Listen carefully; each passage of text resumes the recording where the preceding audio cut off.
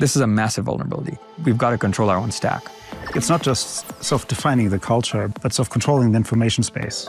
Do we build? Do we partner? What do we do? The United States in AI right now has the world leadership. Instead of colonization, what we have is now, I think, foundation model diplomacy. Big structural revolution is both a threat and an opportunity.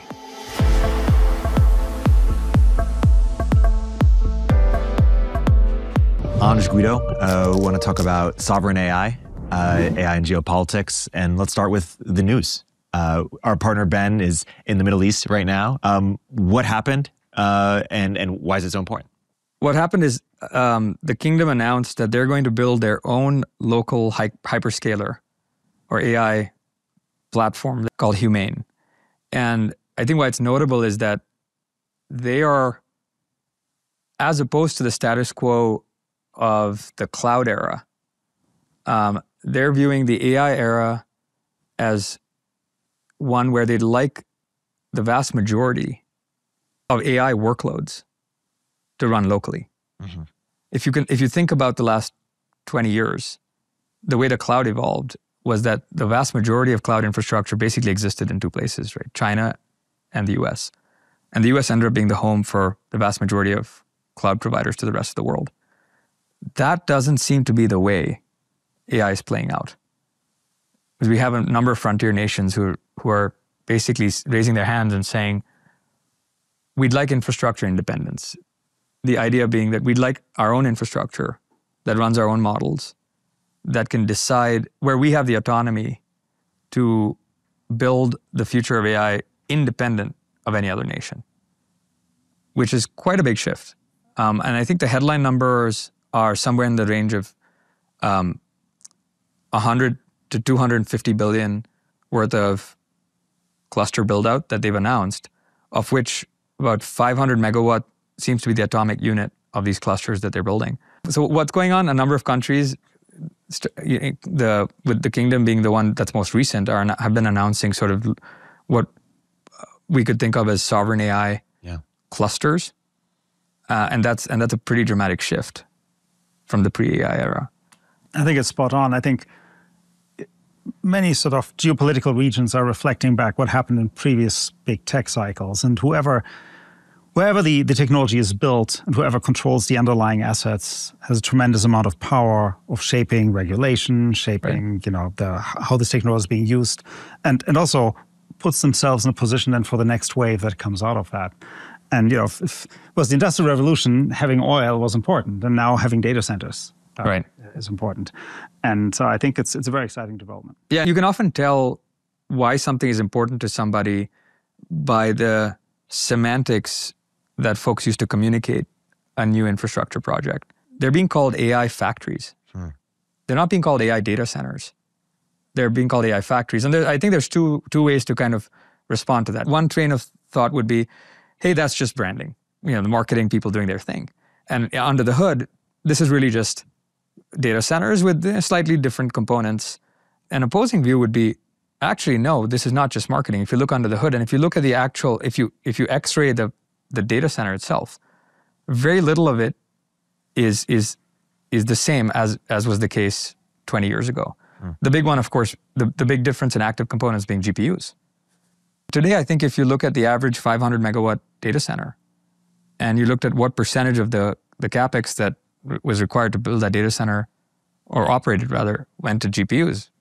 I think we're also seeing a specialization, right? The kind of data center you build for a classic CPU-centric workload and what you build for a high-density AI data center look very different. Right. You need liquid cooling to the rack. You need very different energy supply. You want to be close to a power plant. You want to lock in that energy supply early on.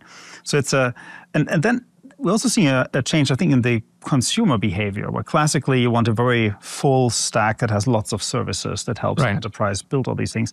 We're seeing more and more enterprises that are actually comfortable with just building on top of a simple Kubernetes abstraction or something. And basically, cherry pick a couple of Snowflake or Databricks type services on the side that help them complement that. So I think there's a new world. And so that's certainly true that the technical components in an AI factory are completely different from a traditional data center. And then there's, what does it do?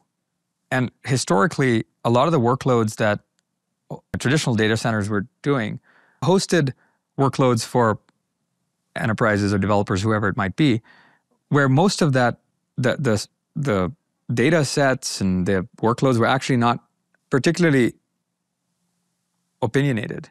And when I say opinionated, I mean they're not necessarily subject to a ton of cultural oversight. Yeah.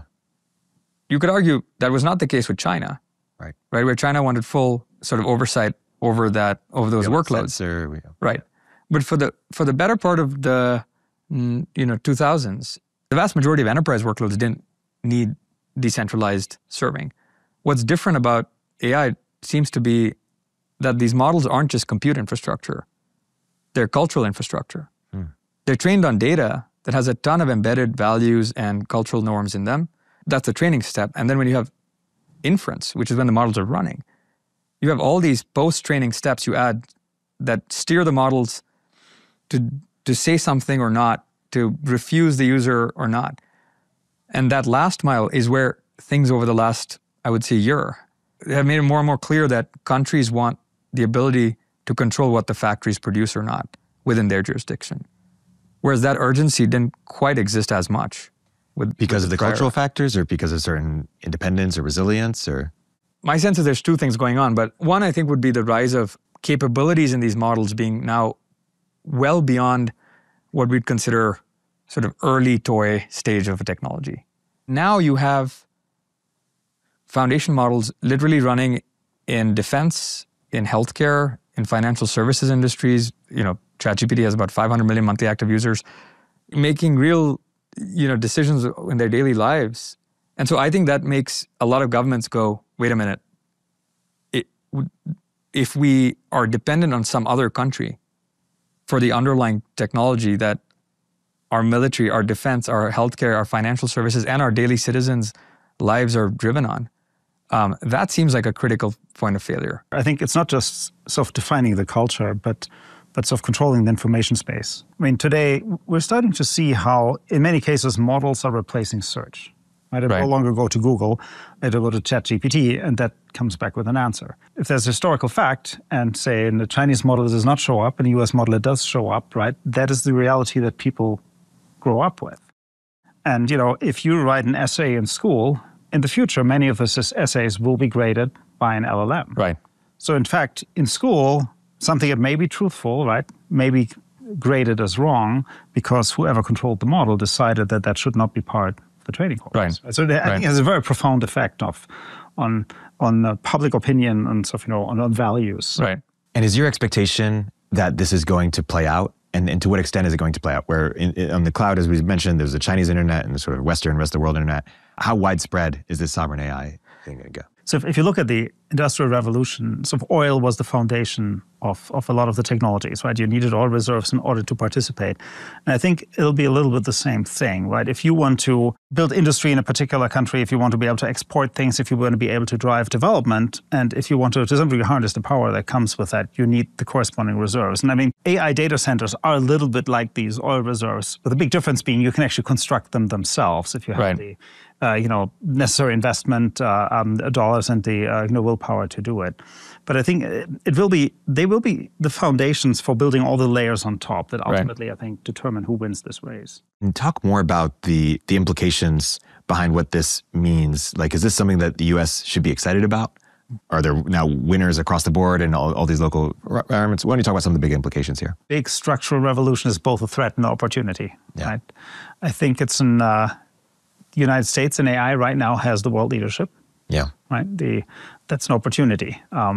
Hanging on to it won't be easy, right? As it is in every tech revolution. Don't we want people to be dependent on us in the same way that they were in sort of the cloud revolution, or do we benefit somehow from it being more sort of decentralized? And I think, look, the world is not one place, right? So I think complete centralization won't happen. I think it's being the leader is good. Having strong allies that also have that technology is also very valuable. So it's probably a balance of those that we're looking for. Like, we're clearly in an unstable equilibrium right now. Yeah. And so Guido is right that the arc of humanity's and history is such that we will probably things will shake out until there's a stable equilibrium.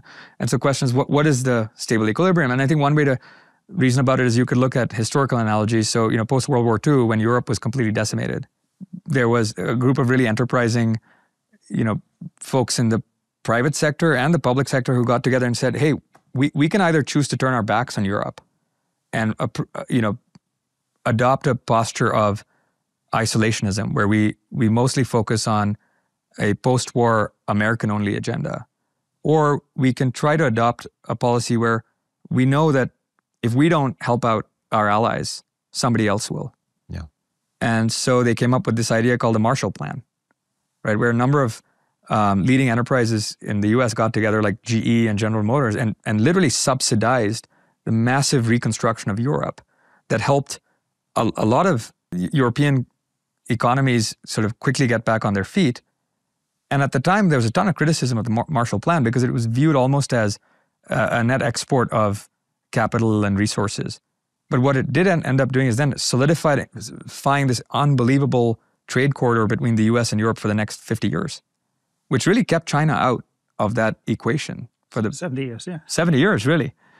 And so I think we have a choice, which is to either approach it the way we would the Marshall Plan for AI, right? And say, well, a stable equilibrium is certainly not one where we just turn our back on a bunch of allies, because China's definitely has enough of the compute resources to try to export great models like DeepSeek to the rest of the world. So what do we want our allies on, DeepSeek or Llama? That's sort of what it comes down to at the model level of the stack, right? The reality is that a number of countries are not waiting around to find out. The ones that certainly have the ability to fund their own sovereign infrastructure are rushing to do it right now. And what does that mean for the sort of nationalization debate, or how you see that playing out?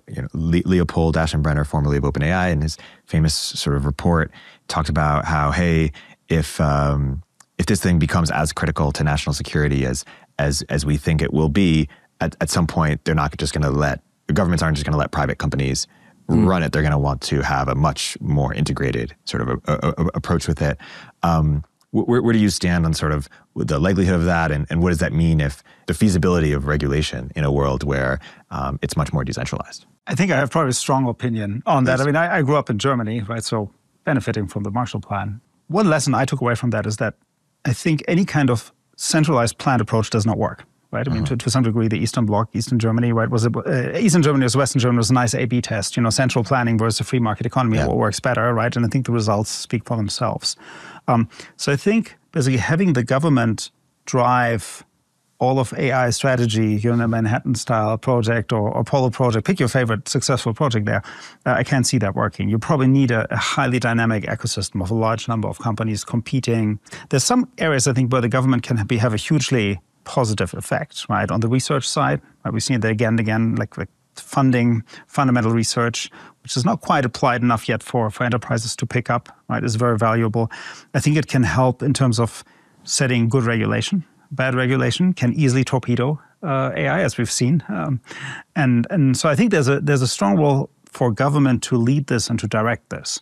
There's no master plan at the end of the day that you can make that basically has all the details. That has to come from the market.